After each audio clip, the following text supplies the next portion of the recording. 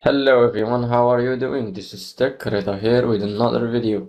In this video I will show you how to fix the error unable to connect the virtual disk service error when opening disk management in Windows 10 or 11 or even 8 or 7. So let's get started. So what you have to do, go to the search bar, then type services. Then open the first option.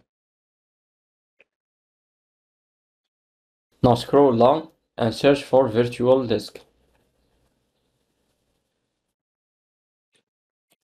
Here is it.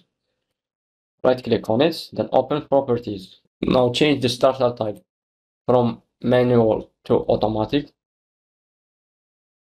Then click on start. Then apply and then OK.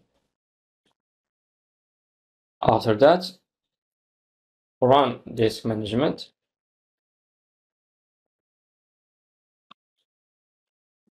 And it will run properly. So guys, if you found this video helpful, please like and subscribe, and if you have any questions, leave them in the comments below, and don't forget to join our Discord community server. You will find the link in the description. Until next time, take care.